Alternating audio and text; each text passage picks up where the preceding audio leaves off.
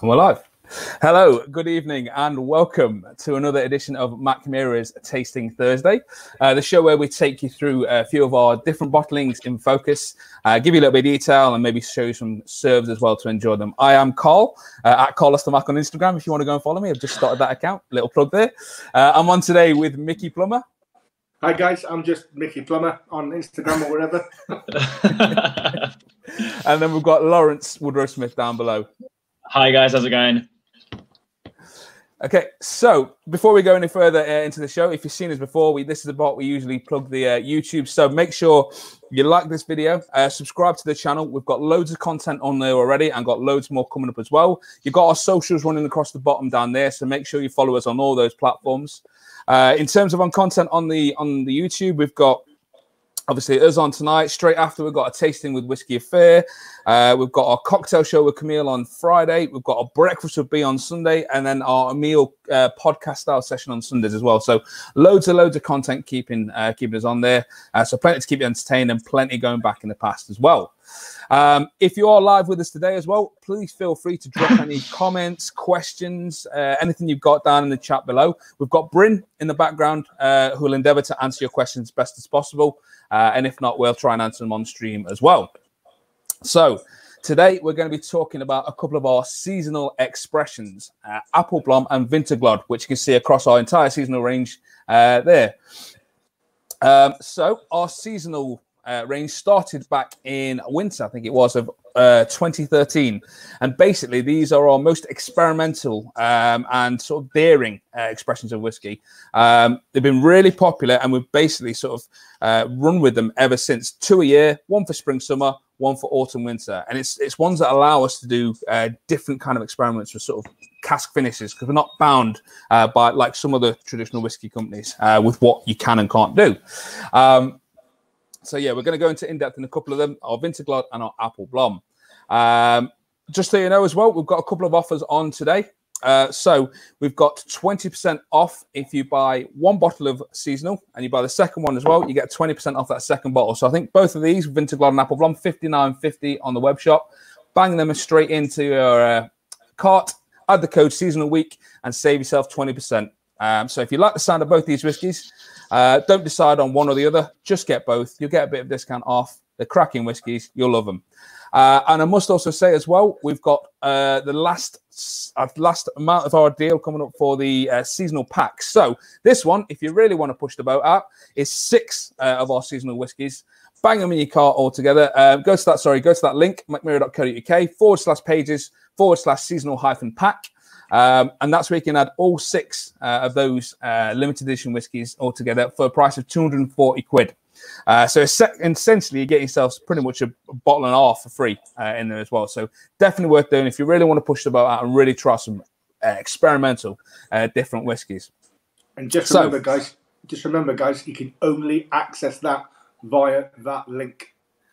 Thank you. Yeah, for adding the gravity to that. Yeah, definitely. I was about to say go and add a code. It's not. You have to go through that link as well. So if you need to go back and pause the video afterwards, or I think we'll run it in the chat at the bottom for you as well. So make sure you access it through that if you fancy getting all 6 of those together. So on to our first whiskey of the evening, our Äppelblom. Mickey, can you tell us a little bit about the Äppelblom, please, bud? Of course I can. First of all, I'll pour myself one. Yeah, I'll join you. So that's the most important bit, guys. You know what I mean? Get yourself a nice decent dram. So, as Carl alluded to, these are our seasonal releases. This one happens to be our spring-summer one, launched in March 2019. Mackmyra Äppelblom, or Äppelblom in English, or as somebody nicknamed it, the Äppelblom. And you'll find out as we go through the description of it why somebody nicknamed it on a tasting panel. Somebody nicknamed it the Äppelblom. So Mackmyra Äppelblom is an elegant single malt distilled at Mackmyra Bruk. So that's our original distillery. The liquid was distilled there. The whiskey is finished in saturated oak casks, which previously held Calvados from Christian Drouin. Light tones of apple from the Mackmyra distillate, together with the richer apple flavours from the Calvados, fused with generous oak character, creates a spicy balance. So now you can see why somebody nicknamed it the Äppelblom. Do you know what I mean? So it's Äppelblom, not Äppelblom. So the apple influence from the Calvados and the apple influence we naturally get from our own new make spirit together, just beautiful. So, considered one of the world's leading Calvados producers, Christian Drouin applies unsurpassed care to every new edition, very much like we do. With this exceptional experimental zeal and desire to challenge traditionalism since 1965, the producer was an easy choice for partnership. Christian actually distilled, now listen to this one, guys, he actually distilled his Calvados and left it for 20 years before even selling a bottle. Yeah. You wouldn't get that these days. Good. It's unique. You would not get away with it, would you, Carl? Yeah. Let's be honest with you. So, brave as well. Yeah. So, we think whiskey's a long wait. But don't get me wrong, it's not the norm in Calvados to wait that long to bottle your product, etc. But no. So, I don't think they leave it that long these days either. But originally, when he first started making his Calvados, left 20 years it took him to actually bottle it and sell it. Crazy times. So, whiskey and Calvados share a connection, albeit a bit of a loose one. So, some of the techniques are similar, and maturation is a little bit similar as well. But when there was a phylloxera outbreak in the last quarter of the 19th century, it devastated the vineyards of France and Europe. So that was your wines and your brandy. So brandy at the time was the drink to have. So that opened the door basically for drinks like Calvados and for whiskey, because it doesn't rely on grapes, obviously, to come to the fore to be people's favourite drinks. So during World War I, cider brandy was requisitioned actually for use in armaments. So your bombs, your bullets, all that type of stuff that goes boom. Because of the alcoholic content of it, it was actually used during World War I to make things go boom. Yeah. So another one. Yeah, apple boom. Yeah, literally. So the Appellation Contrôlée regulations officially gave Calvados a protected name in 1942. So like Scotch whisky, like champagne, those things can only be called that if they come from that particular named region. The Calvados region is in Normandy in the north of France. So Calvados is made from cider in the way we make whiskey from beer. Like us at Mackmyra, the team at Christian Drouin use mainly small casks. They do use some bigger casks, but the majority of the stuff they mature in is smaller casks. So consequently, their angel share is 4%. As opposed to 2%. So their warehousing is that little bit warmer, and the smaller casks lend to that as well. Yeah. So they also use ex-sherry and export casks for their maturation. Also, another way that they are slightly different to other Calvados producers is that they only use 30 varieties of apple from 2 family orchards. Other Calvados producers can use anywhere between 100 to 200 varieties of apple. So they're really concentrating their ingredients basically, and they can control that better as well. So they really do time with us quite well. We are the explorers in whiskey; they are the explorers in Calvados. Yeah. So the casking that went in to make up the Äppelblom, So it's bottled at 46.1%, which is our Angela's magic number. Yeah, in 70 cl bottles. So you're getting a full bottle for this one, guys. So the recipe contains liquid from New American Oak, 200-litre New American Oak casks, about the 7 to 9 year range. Ex-bourbon casks that range from 100 to 200 litres. That liquid comes from 2007, and obviously ex-Calvados casks. Like I said, anywhere from 30 litres up to some of the bigger ones at 225 litres. That liquid that comes from that was from 2008.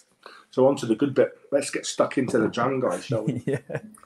So I think Lawrence already has. Oh, yeah. Right. That's too good to wait. I've waffled on for ages. It makes any man go thirsty and woman go thirsty. Do you know what I mean? So, on the nose there, wow. So really fruity, light and floral with vanilla notes from the bourbon and the New American Oak casks. We're getting some toffee, some toasted oak and cedar. I find that when you're getting that smell of cedar fruit, I use it on the barbecue down. And it's really nice. And I get that sort of smell there. Not the smoky smell, but the cedar smell of the dried chips. And you get fruity overtones of apple, obviously, pear, and lemon. I mean, that's just, again, guys, you know what I mean? I'm not one for big fancy, you know, that was the official tasting notes. I'm not one for big fancy tasting notes. So to me, does it smell like I want to drink it? Hell yeah.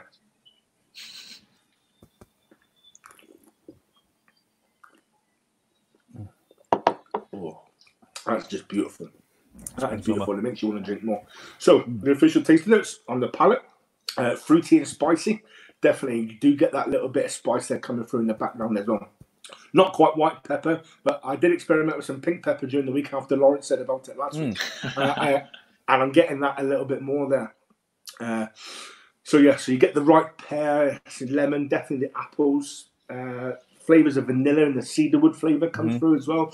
So aniseed, almond toffee with white pepper and ginger, and a slightly rounded texture.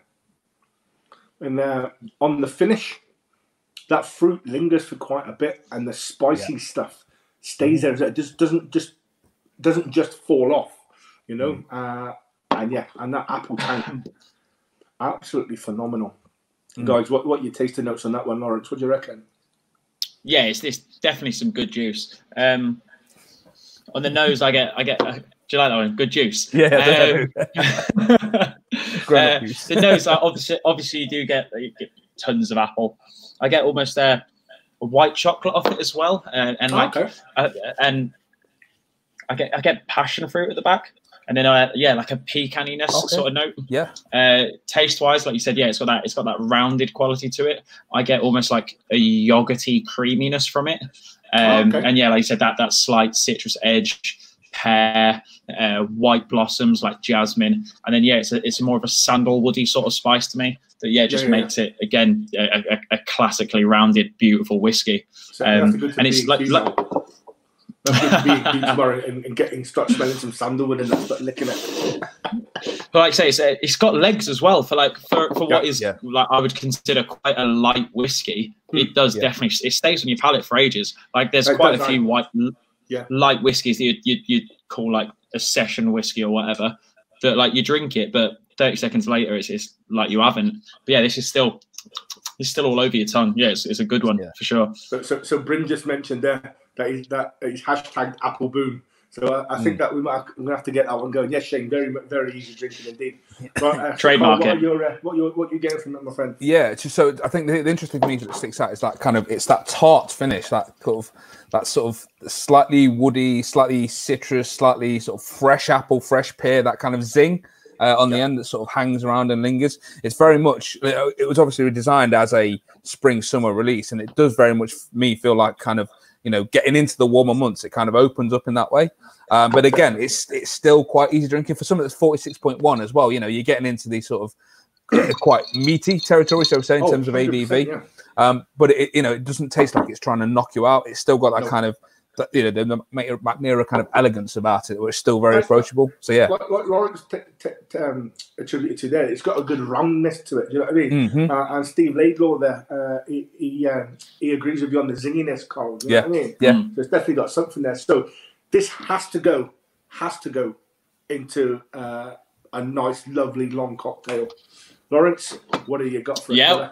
Yeah, 100%. So I think this whiskey is like we've said, it's like a really beautiful, delicate little tipple. The sort of thing that can be used as a gateway dram to not upset Nicky, the snowflake that he is. That you can use to educate and coax people that have previously been like adverse to trying whiskey. Like there's so many people who just hear the word whiskey and immediately go, no, I don't like whiskey. This is the sort of thing you can sort of like bring them into the educated folds. So for this first cocktail I'm going to be making, it's just going to be a really nice, easy drinking little cocktail. The sort of thing that you'd be able to like make for some friends, like when you've got them around home, give it to them like they're drinking, be like, oh, that's delicious, and you can surprise them by going like, this is a whiskey cocktail. Like normally when people again hear whiskey cocktail, they think like stirred down and brown, heavy, serious drinks. So it's always fun to be able to provide someone with like something completely different, essentially. So for this one, we're going to be using 45 ml of the Äppelblom, 10 ml of a creme de pois, so like a delicious French brandy-based French brandy-based pear liqueur, our tongue twister. 15 ml lemon juice, just for that like sharpness, bring out those citrus edge notes that we've all brought up, and then just top the whole thing up with a Corsten's rhubarb and apple soda before garnishing it with a grapefruit wedge. So yeah, just like a really nice, easy sipping summery highball. Yeah, the sort of perfect drink for these barbecues I keep talking about and longing for. Yeah. Hopefully, if we get some long enough days for it, yeah, some warm days. Fingers crossed. Sounds absolutely beautiful and really refreshing. That. Yeah, I hope so. I mean, I hope people start trying these drinks that I've been putting all this effort into writing for everyone, and start getting some feedback off it for sure. Yeah, definitely. Have you got another one for us as well, that's mate? for sure. Yeah. So I've done you another little second one. Shorter one. Yeah. So this one, I've taken inspiration from Harry Craddock's Jack Rabbit.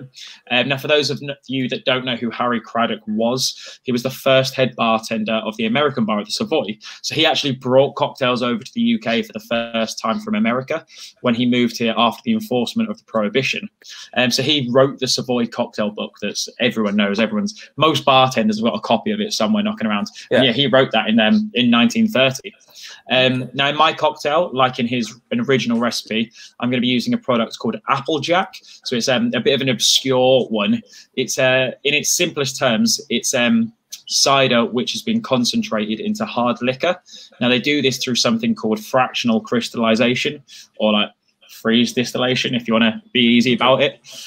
Definitely the easy terms. So what they do is they take a barrel of cider. There was about 10% ABV, and then they'd like crack a big old hole in a frozen lake, put the cask underneath the ice, and then come back to it in like a couple of weeks. And that liquid would then like begin to freeze. Now, where alcohol doesn't freeze, they'd come back to it, tap the cask, and the liquid they'd pour out would be this like super rustic, 20 to 40%, essentially like apple brandy. So similar to Calvados that they'd made through this form of freeze distillation.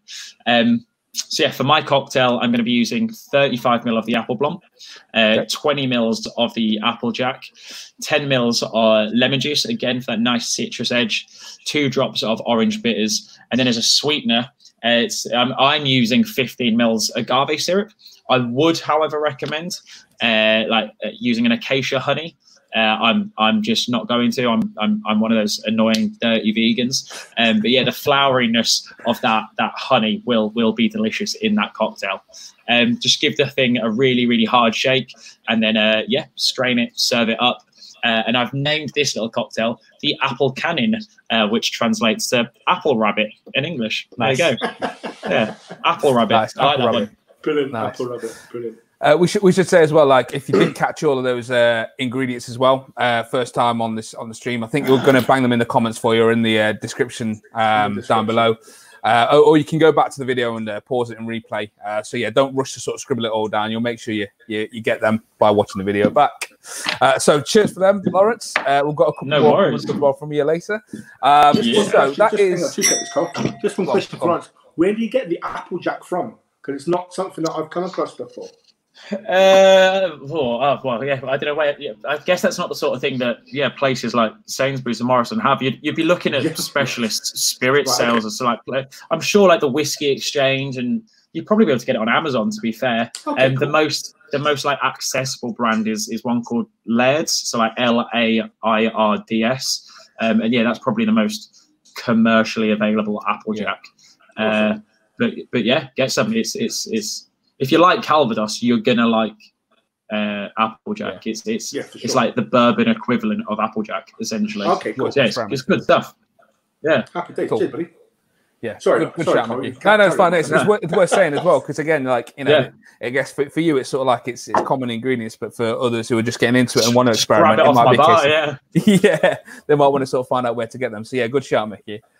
So thank you, chaps, for taking us through the Äppelblom, which was sort of a spring and summer release. Now we're going to go on to, as we've gone past the solstice now, into the winters and the days are getting shorter, our Vinterglöd, which translates to winter glow. And this was our autumn-winter 2018 release. And this was basically inspired by the Swedish winter tradition of drinking mulled wine in the colder months. And to be fair, it's not necessarily just a Swedish tradition. I think from everywhere, from Gerver. Oh, I messed up my line. Everywhere from Gerver to Grimsby was my line. You can find a Christmas market that's going to have a nice mulled wine for you as well. So this is a mulled wine cask finished whiskey. Not something you're going to find commonly. And I think through most regulations, you're not sort of allowed to experiment down those routes. So the interesting thing, I guess, straight off the bat is that when we released the Äppelblom, when we used Calvados casks, Angela, the master blender, she was pretty confident that because of Calvados being essentially the cider equivalent of whiskey, that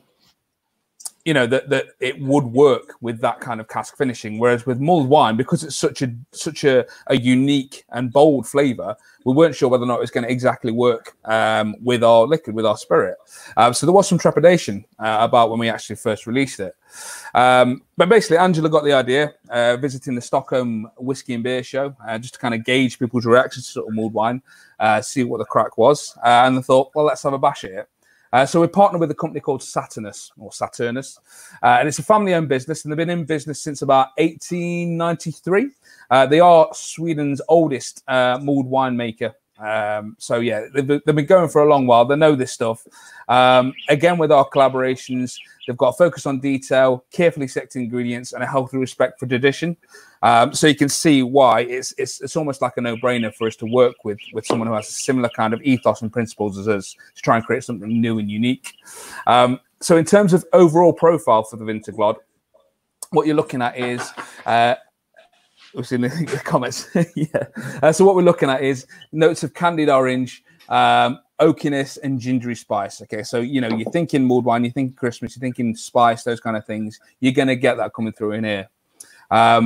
But again, so as I was saying about sort of the nervousness about initially releasing it, we did actually test it out on staff members first. I think the guys down in the mine actually had a dram or two of this as well before they actually first got released on the market, and it was a bit of like, I think they're just using as guinea pigs here for this one. So to be fair, they did their part and they got it out to market, and it's been very popular for us since.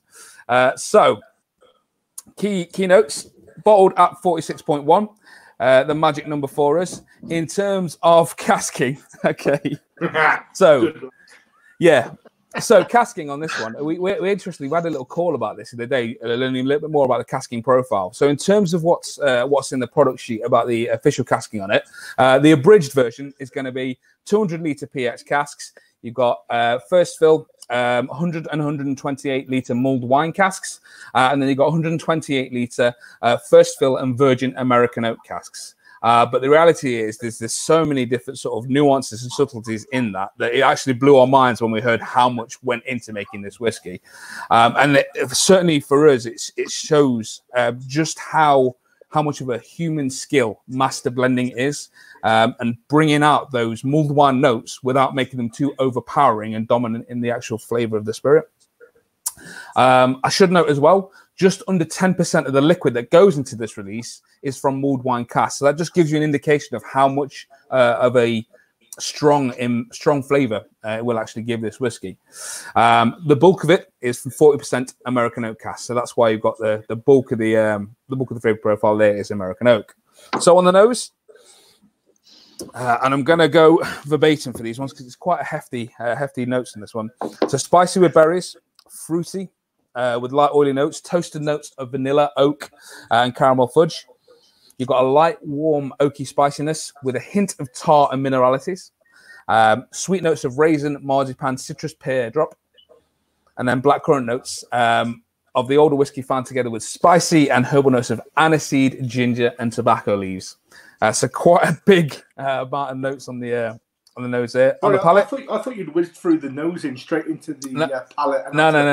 That's all on the nosing. All on the nosing. So if you want to check out the official spiel as well, you can go to our website, mackmyra.co.uk. You can find the full official notes there as well. So on the palate, so spicy.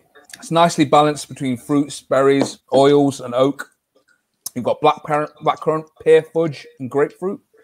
There's a pleasant spicy oak in there as well, and then a hint of tobacco leaves at the back.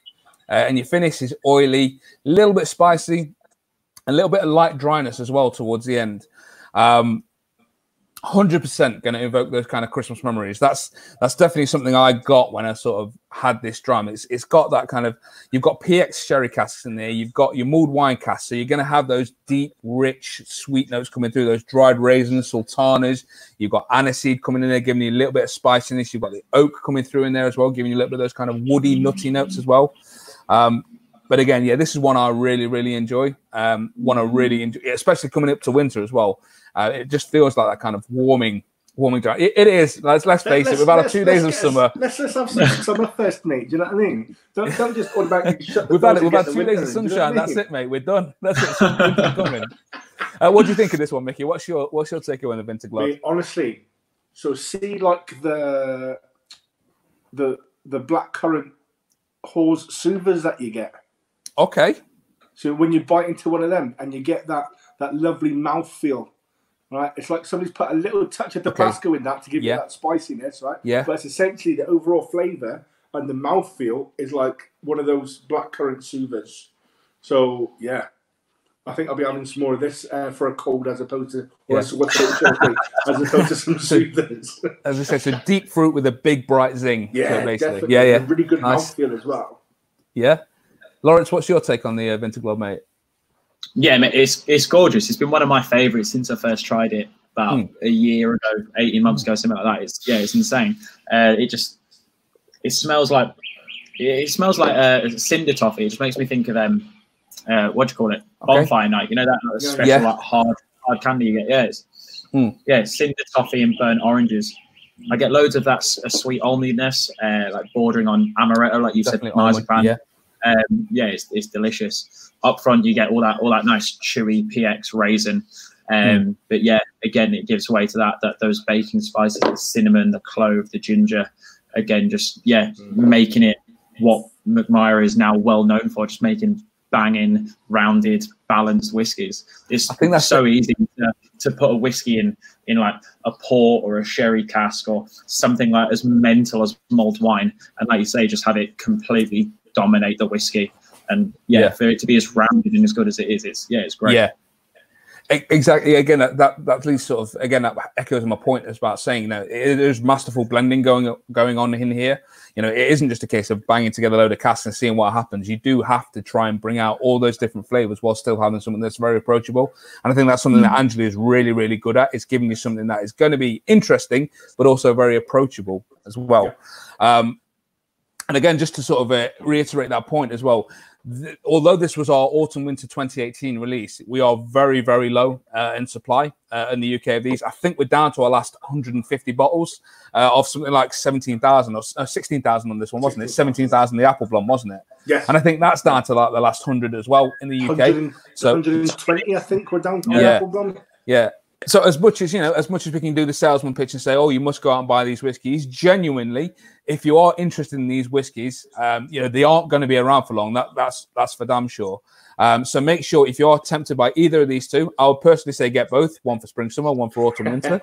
But yeah, make sure you use the code seasonal week and you'll get 20% off one of those bottles as well. And I think we'll run that down in the bottom for you there as well. I can see we've just had a comment there as well from our powers that be as well.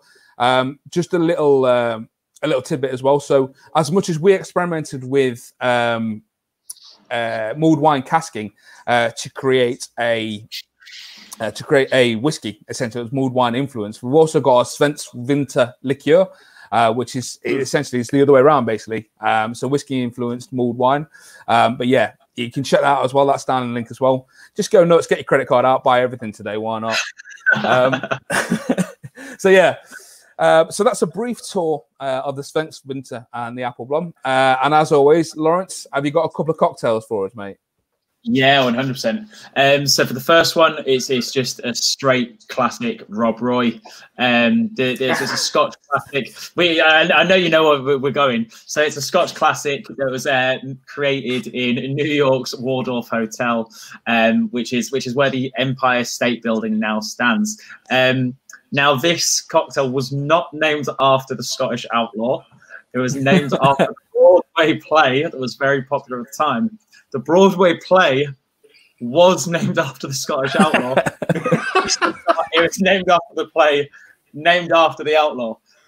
Right. It's a technicality. Yeah, yeah. Exactly. But it's a technicality that's valid. Yeah, so it works. For my cocktail, it's a great big 60 ml of the Vinterglöd, 20 ml of the Lustal sweet vermouth. Now, I've talked about this vermouth brand on previous videos. I absolutely love it. I love all of their sherries. I was lucky enough to spend a week in their bodega after winning one of their cocktail competitions last year. But it's the only sweet vermouth on the market that's made out of a PX sherry base. So it's got a beautiful, rich mouthfeel, that sweet raisin taste, which is just going to perfectly complement all of those notes that we've all picked out of this whiskey. And then it's just 2 dashes of some Patriots bitters. So these cherry stone bitters are, again, just going to add a little bit of extra bitterness and some anise-like qualities in there, and just make all the flavors like perfectly come together and harmonize. Just give it a stir, get that dilution perfect, chill it down, and then garnish it with an orange twist for that bright, sweet citrus on the nose. Yeah, just banging Rob Roy. If it ain't broke, fix it. Yeah, 100%. So, and for your second cocktail, we are going to have a bash, I believe, at making this one as well, because I think we'd like to make this a little bit of our tradition as well. So, we've got our ingredients ready. So it's over to you, Lawrence, mate. If you want to tilt your camera down and take us through it, buddy. Yeah, let's push this way a bit, and then we can all try and figure it out. See that just about. Yeah. So for this cocktail is going to be a perfect sort of whenever you feel like it kind of cocktail. Hopefully you'll all see why and be able to agree with me once we actually make it together and taste it.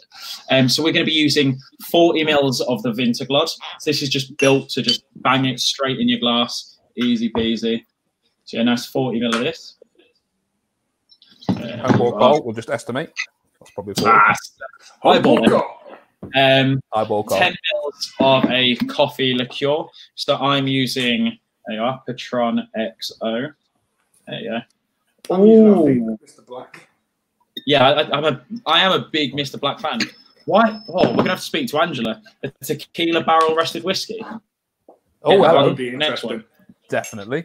That would be interesting. I'm into that. Right, we'll have to fire her over an email afterwards. But yeah, this coffee liqueur, you can substitute that at home for a vanilla liqueur, a cacao brun, a cacao blanc, or go wild. Even something like a Grand Marnier would be delicious in something like this as well. We're then going for 20 ml of a fresh espresso. All right. There you are. Espresso. There you go. Oh, good. So I used Mr. Black instead of espresso. Well, yes, it's espresso liqueur, isn't it? So it's almost the same. Double boozy. Creme de cow for the block. Look at that. And then we're going for a salted sugar syrup. So just 7.5 ml of that. Now, this is a really easy little thing to make at home. I like to make mine 3 to 2. So 300 grams of sugar, just like regular white granulated sugar, 200 grams of boiling water, and then 3 grams of salt, and just stir it until it's all dissolved. By all means, as I can see that you are, if people are making it along at home, just I'm super anal about like my measurements when it comes to making things, but you're a child. No, I wasn't after that. I genuinely, yeah. Carry on. Move it.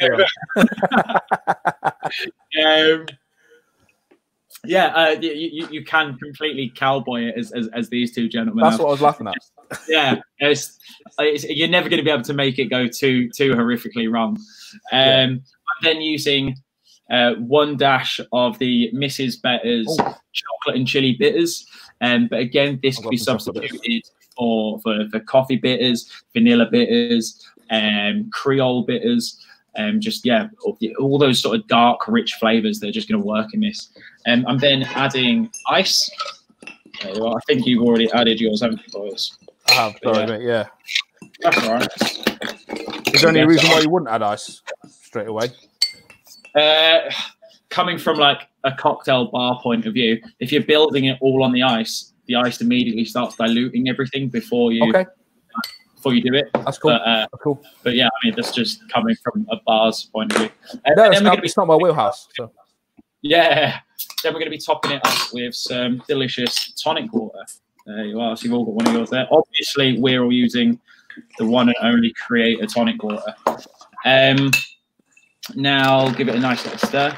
Tonic water again. If you're not a fan of tonic, some people aren't, or you want something a little bit sweeter, a little bit spicier. Delicious substitution would be ginger ale.